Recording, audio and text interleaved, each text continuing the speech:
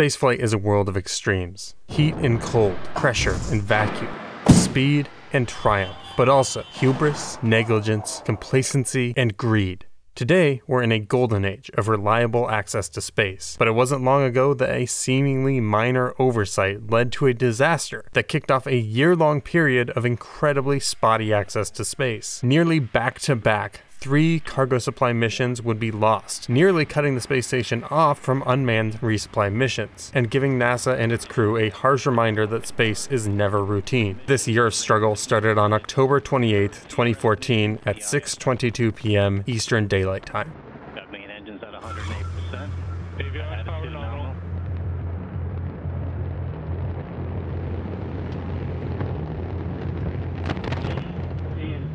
And launch team, be advised, stay at your consoles. Everyone in the LCC, maintain your positions in your consoles. In the LCC, maintain positions at your console.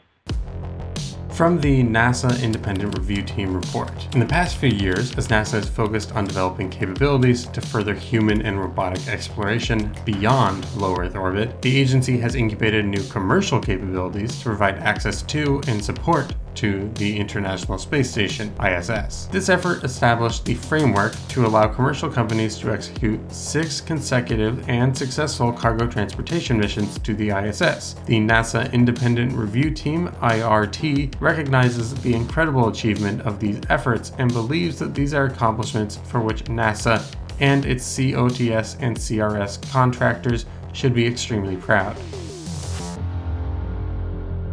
On October 28, 2014, at approximately 6:22 p.m. Eastern Daylight Time, Orbital ATK launched its Orb-3 cargo resupply mission, bound for the ISS from the Mid-Atlantic Regional Spaceport, located on the eastern shore of NASA's Wallops Flight Facility in Virginia. The Orb-3 mission consisted of an Orbital ATK Antares 130 launch vehicle and a Cygnus spacecraft loaded with approximately 2,296 kilograms or 5,057 pounds of pressurized cargo. The pre-launch press release provides slightly different mass numbers, and while it provides a slightly different total of 2,215 kilograms, it does give an idea of what sort of cargo was carried on the Cygnus. Orb-3 was Orbital ATK's 3rd cargo delivery mission under its ISS-CRS contract. Just over 15 seconds into the flight, an explosion in the Antares main engine system, MES, occurred, causing the vehicle to lose thrust and fall back toward the ground. The launch vehicle impacted near the launch pad, resulting in the loss of vehicle and cargo. Although there was damage to the launch pad and adjacent facilities and buildings, there were no injuries to members of the public or workers involved in the launch. Immediately following the accident, Orbital ATK established an Accident Investigation Board, AIB, and in November of 2014, the NASA Associate Administrator for Human Exploration and Operations established the IRT to independently investigate the Orb-3 failure for NASA. The IRT performed detailed analysis and review of the Antares telemetry, as well as photographic and video media capturing the launch and failure. Based on this analysis, the IRT determined that the proximate cause of the Antares launch vehicle failure was an explosion within the AJ-26 rocket engine installed in the main engine 1 position. The AJ-26 engine used for Antares is based on a core Russian NK-33 rocket engine, designed and manufactured in the early 1970s in support of the Russian N-1 moon program. Aerojet Rocketdyne modifies the NK-33 configuration for use on US launch vehicles, such as operation at higher power level and engine gimbaling. Again, the IRT concluded that the cause of the explosion on launch was the loss of rotor radial positioning, resulting in contact and frictional rubbing between the rotary and stationary components within the engine liquid oxygen turbopump hydraulic balance assembly seal package. What?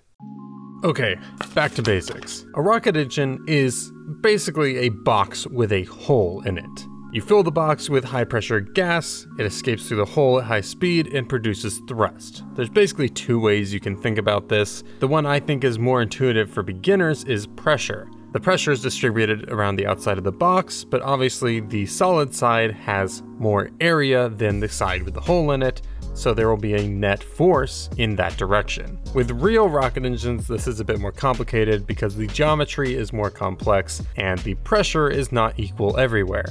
But once you've come to terms with that, the easier and more robust way to deal with it and actually analyze rocket engines is to look at the conservation of momentum. The exhaust that's coming out of the rocket's nozzle might spread out, but it will still have an average velocity in this direction. That exhaust will also have a flow rate in kilograms per second. Now, if you just multiply that mass flow by that exit velocity, you get the rate of change of momentum, which is the literal definition of a force. In more general terms, the rocket engine is accelerating mass in one direction, so it must accelerate in the opposite direction because every action has an equal and opposite reaction. Now, this combustion chamber and nozzle might be what you think of when you hear rocket engine, but it is not the most important or most complex part of the engine. In fact, there's almost never any moving parts in this entire part of the engine. Even if it's actively cooled, meaning you pump fuel around it to keep it from melting, that's still just static tubing. All of the mechanical complexity of a rocket engine is in how you get the fuel into the combustion chamber. Because regardless of how you think about it, it should be clear that the higher pressure you have in your combustion chamber, the more thrust you're going to get. But to get fuel into that combustion chamber, you have to pump it at even higher pressures. Otherwise, it wouldn't be able to flow into the combustion chamber. So you need a pump that can produce extremely high pressures and move a lot of propellant very quickly. You can't use pistons because your engine would be constantly starting and stopping. You need something that can do this continuously, and it turns out the best option is a turbo pump. If you're familiar with turbochargers on cars, this is basically the same thing, except you use it for oxygen and for fuel. The main difference between a turbo pump and a turbocharger is, of course, that the turbo pump is dealing with liquid oxygen and liquid fuel, and typically the turbine that runs the turbo pump is not using the actual exhaust from the main engine. You can do that, but it's rare. Usually there is a separate, smaller rocket engine that burns at much lower temperatures that is specifically designed to drive the turbine. Now, there is a lot of complexity here and a lot of different ways to do this, but that's not super relevant to how this engine failed. As this turbo pump is spinning at very high RPM, it's drawing fuel into it, and it's actually creating some thrust upstream. It's essentially acting like a liquid breathing jet engine. To keep the turbine from moving, you have a thrust bearing at the end of the shaft, which it can push against, but it will still allow it to rotate with minimal friction. And there's also sealed bearings around the shaft to keep it from wobbling. These are sealed to keep everything separated. You don't want the hot exhaust from the turbine to mix with the fuel or the oxygen. This is what the HBA seal package is. And when the IRT says they lost radial positioning, what they mean is this shaft was wobbling. For whatever reason, it was not spinning on the center axis, which meant it was scraping on every revolution, which meant it was damaging the bearing and also generating a lot of heat. Now, you might think that the explosion was caused by the seal failing and oxygen mixing with fuel and obviously exploding with the heat, but that's not quite what happened. In the report, they described this as an oxygen fire, which to me makes it sound like there was no mixing between the fuel and the oxygen. So, what burned? Well, in a high pressure, pure oxygen environment, basically anything can burn. Not just fuel, but even things like plastic can burn so energetically that we actually use plastics and rubbers as fuels in hybrid rocket engines. And even things that normally don't burn at all, like metal, can burn under these conditions. So once this fire started, everything from the lubrication and the bearing to the housing of the turbopump itself could all be burning. That gives you a massive spike in pressure, but also damages the strength of the housing, meaning that even if it survives the initial pressure spike, it is going to fail very quickly. And if we look back at the video, I think this is what's happening. Before the engine actually explodes, the exhaust gets very bright. This is tiny particles of molten metal and burning lubrication. Basically, molten burning parts of the engine are coming out, and this is causing an extra bright glow. Shortly after, you see a massive explosion and a complete loss of thrust. This looks like the moment when the turbopump housing finally burst and destroyed both engines. The IRT was not able to isolate a single technical root cause for the engine 15 fire and explosion, but they did narrow it down to 3 options which could on their own have caused a failure or could have in combination. The first is the design of the HBA and the thrust bearing. The IRT couldn't provide much detail on this because it's proprietary, but they felt that these components were susceptible to oxygen fires. The AJ-26 engines were not subjected to a thorough qualification program to demonstrate their operational capability and margin for use on Antares. Furthermore, the Acceptance Test Program ATP established for the AJ-26 engines was not sufficient to test and screen the engines for these design sensitivities and potential workmanship issues that could exacerbate the sensitivities. In other words, they undertested the engines when they were first selecting them to use on this rocket, and they were not adequately screening the specific engines that would fly on every mission. The second possible cause was foreign object debris, or FOD. During the investigation, they detected some FOD within the engine which is believed to have been there prior to the explosion. This appears to be the weakest of the root causes, as they didn't find any impact damage on the impeller that would indicate the FOD led to the fire. And the third and final technical root cause seems to be the most important to this specific mission failing. Forensic investigation performed by Orbital ATK and NASA discovered the presence of a defect in the turbine housing bearing bore that was not consistent with the design requirements. The investigation determined that the defect was introduced during machining of the bearing bore housing and was therefore present in the engine during the acceptance test program and prior to the launch.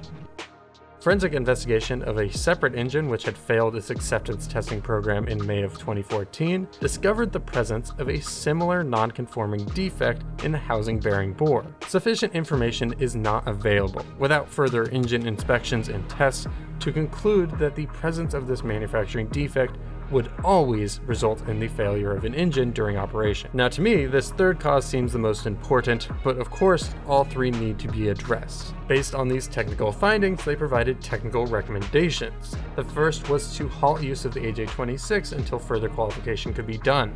Orbital ATK was already planning to replace the AJ-26 with the RD-181, so this second recommendation is to test that engine thoroughly before implementing it. The third was to add additional sensors on future missions, so if another failure occurs, the investigation will be a lot easier. The fifth was to improve their verification process to reduce the likelihood of FOD in the engine.